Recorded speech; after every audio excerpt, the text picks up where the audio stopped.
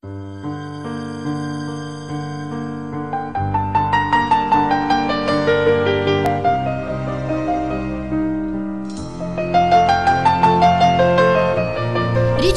– это звучит гордо, считает директор АСРЗ Сергей Мершиев. О том, что будет ремонтировать и строить суда, он знал еще в детстве, решив пойти по стопам родителей. На заводе трудится уже 30 лет, 5 из них в должности директора. Награжден нагрудным знаком «Отличник речного флота». Родился я в семье потомственного рабочего. Мой папа проработал на заводе 60 лет. Мама учила заводских детей, она была учительницей начальных классов. Все дяди, тети, двоюродные братья, двоюродные сестры, все свою жизнь связали с заводом. Наверное, естественно, что я пошел по стопам своей, наверное, большой семьи. Все мое детство связано с Петропавловкой, потому что родился я на базаре в районе рынка на Петропавловского. Детство у меня, наверное, было бурным, я всегда был шустрым мальчиком, непослушным. Всегда боролся за правду какую-то, всегда что-то доказывал, но я сейчас таким остался. Друзей было очень много, у нас, наверное, человек 10 на улице было друзья, но в основном мальчишки, 2 девочки были. Занимались, наверное, как все дети. Играли в футбол, играли в волейбол, рыбалкой увлекались. Что, наверное, похвально, в жизни занимался всем, и бальными танцами, и борьбой занимался, и рисовал, и музыкой занимался, в ансамбле играл. На ударнике стучал, даже на танцах играл. Гимнастикой занимался, по-моему, в судомодельном, в авиамодельном кружке, в обществе книголюбов. По-моему, все, что есть в Актубинске, все я понемножку где-то почерпнул, и в жизни я считаю, что мне это пригодилось. Какие-то, хотя это азы, может быть, детские, но какой-то след они оставили. По жизни всегда, наверное, был лидером. Как я сейчас уже начал осознавать, был помстаршины группы в роте в нашей училище, это тоже же. Там тоже занимался борьбой, в ансамбле играл немножко.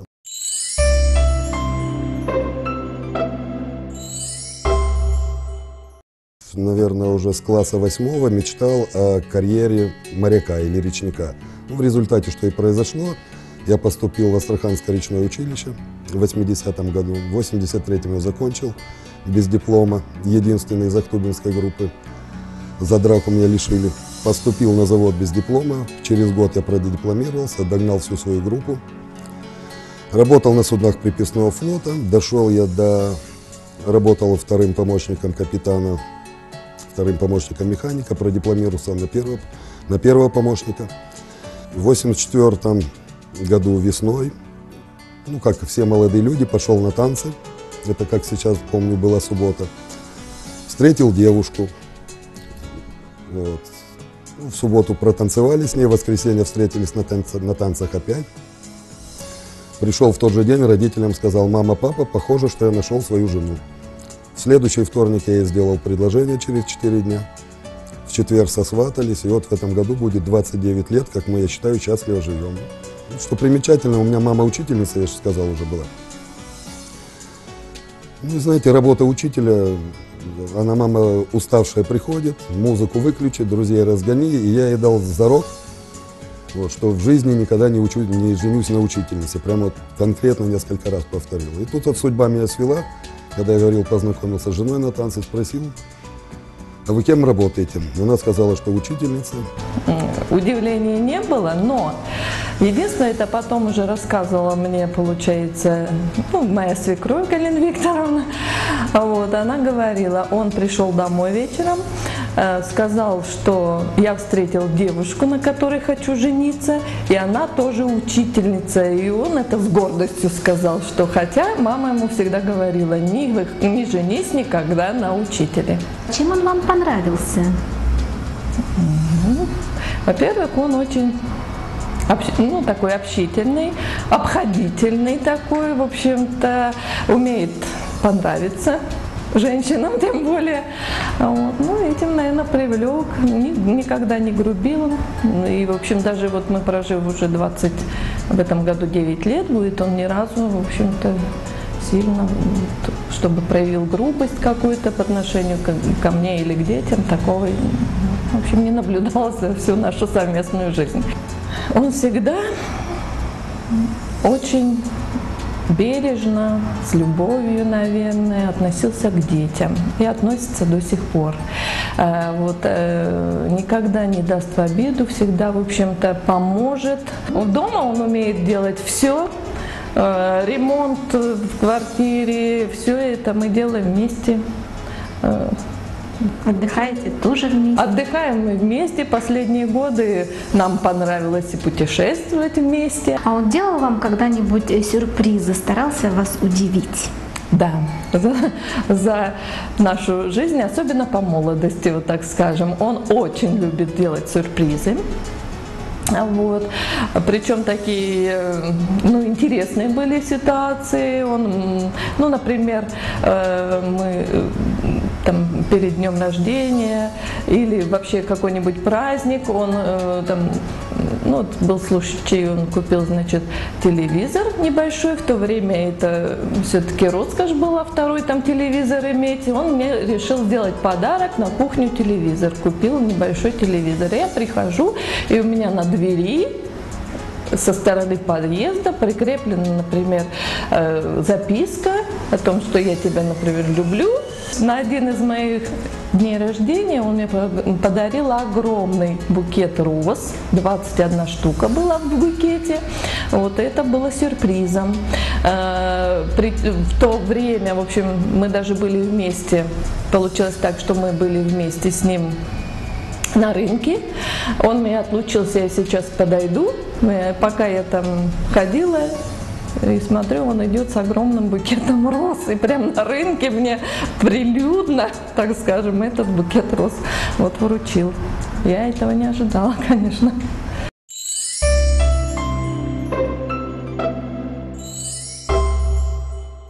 Жена у меня ангел, я ее очень люблю. Я считаю, что такие женщины вообще редкость, наверное. Ни разу не пожалела о своем выборе. У нас родилось 2 прекрасные дочки. Обе уже замужем. Одна дочь нам подарила уже внучку, и в том году родился внук у нас. Вторая дочка в январе этого года тоже вышла замуж. Сейчас она находится с мужем. Муж заканчивает летное училище. Надеемся, что они приедут, будут работать оба в Ахтубинске. Старшая дочка закончила РыбТУЗ. Она экономист, работала в Сбербанке, сейчас находится в декрете. Младшая дочка закончила Санкт-Петербургский университет. Она юрист-международник, международное морское право. Морское право тут, может быть, в какой-то мере по стопам отца она пошла.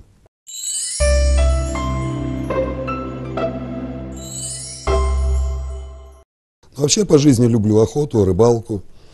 В последнее время полюбили путешествовать с женой. Мы никогда никуда в отпуск с ней не ездили. Последние 3 года, я это уже связываю с компанией. Мы в позапрошлый год ездили в Турцию, в том году с супругой и с дочкой мы ездили в Испанию, были в Ницце, в Каннах, в Монте-Карло были, в Барселоне были. Понравилось путешествовать, посмотреть другие страны, жизненный уклад других людей. Просто удивительно. Если учесть, если я с Ахтубинска никогда никуда не выезжал, то понравилось.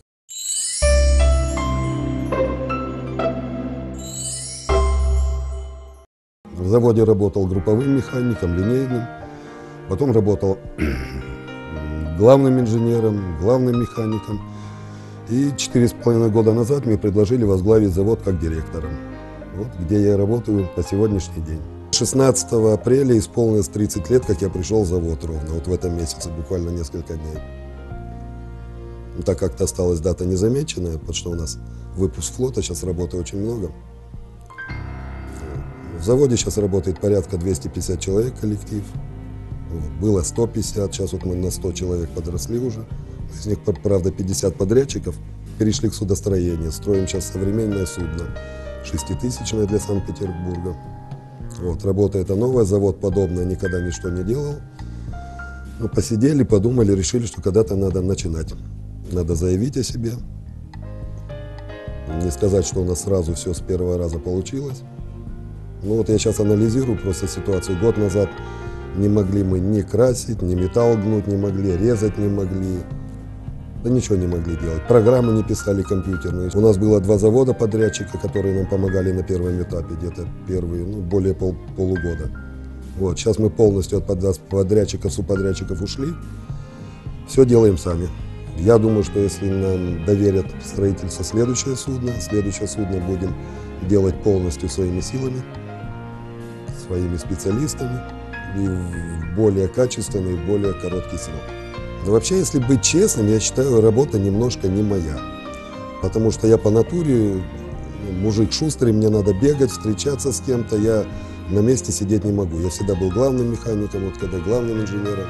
Она сама по себе работа подразумевала бегать. Бегать, искать, а сейчас вот я стал директором, ну, немножко не мое, но куда деваться. Директор – это в настоящее время это как менеджер во всех направлениях. Он должен уметь работать и со своими рабочими, и с подрядными рабочими, когда нет силы. Он должен заниматься и снабжением, иной раз решать вопросы, и с кадрами. Ну, в общем, это человек, который должен досконально знать все направления жизни. Вот, и предприятия. В 1996 году праздновали 300-летие российского флота. И, наверное, учитывая и эти качества Сергея Анатольевича, он был награжден знаком «Отличник речного флота». Хочется ему пожелать дальнейших успехов, попутного ветра, и чтобы все у него, что задумано, сложилось.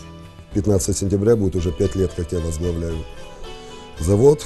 Хотя, когда мне предложили это место, я сказал, не хочу, не буду, но пойду директором. Вот, был уверен, что я больше 3 месяцев не проруковожу. Впереди был судоремонт. А судоремонт – это самое для нас кипящее время. Вот, поэтому я согласился, чтобы не сорвать зимний судоремонт, я согласился стать директором с уверенностью, что закончу судоремонт и больше директором не буду. Ну, тяжело, скреплю, бурчу, а сам просыпаюсь, в воскресенье, в субботу иду посмотреть на работу, если даже никто не работает. Сажусь на машину, объезжаю весь завод, все смотрю, уезжаю домой. На Новый год уже 3 числа вышли мы на работу. В том году работали 31 числа декабря. В 7 вечера пришел домой только с работы, поднимали пароход. 1 января тоже пароход поднимали. Так что нам скучать не приходится.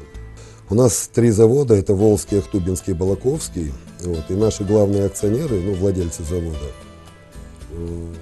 сделали установку, что Ахтубинский завод по его географическому положению, по опыту работы, так как мы были традиционно судостроительными, он должен стать судостроительным. В нас вкладываются немаленькие деньги. Вот если вы видели, были на территории, мы строим цех сейчас большой механический. Там будет трубный участок, будет склад, будет или электроцех у нас будет. Это спектр услуг, который мы пока не оказываем. Ну, будем оказывать в дальнейшем судовладельцам. Дело в том, что на Волге сейчас много судов, которые весом более 2500 тонн. Мы на сегодняшний момент можем поднять до 2000 тонн.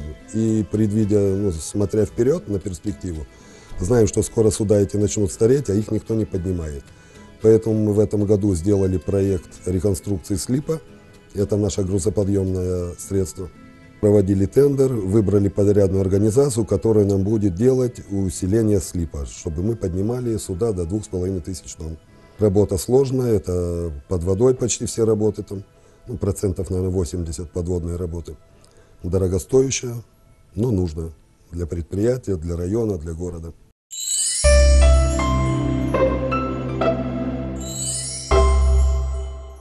Я по натуре вообще человек мирный, врагов у меня, по крайней мере, думаю, что нету больших такой.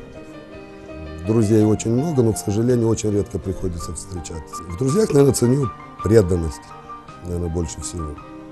Я человек сам не корыстный, люблю честных людей, преданных, которые не подведут, не продадут, не предадут, всегда придут на помощь в любую минуту.